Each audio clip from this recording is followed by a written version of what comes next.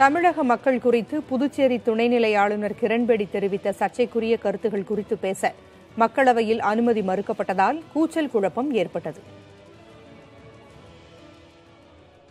சென்னை உட்பட தமிழகத்தின் பல்வேறு மாவட்டங்களில் குடிநீர் தட்டுப்பாட்டால் மக்கள் அவதியடைந்து வருகின்றனர்.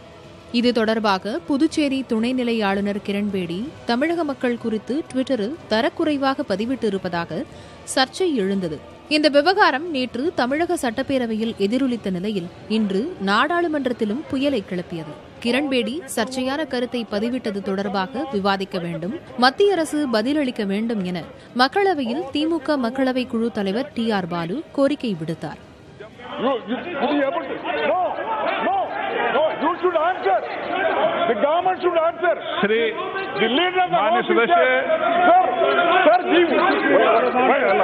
TR பாலு பேசியபோது பாரதிய ஜனதா கட்சியின் மக்களவை உறுப்பினர்கள் கூச்சல் எழுப்பினர்.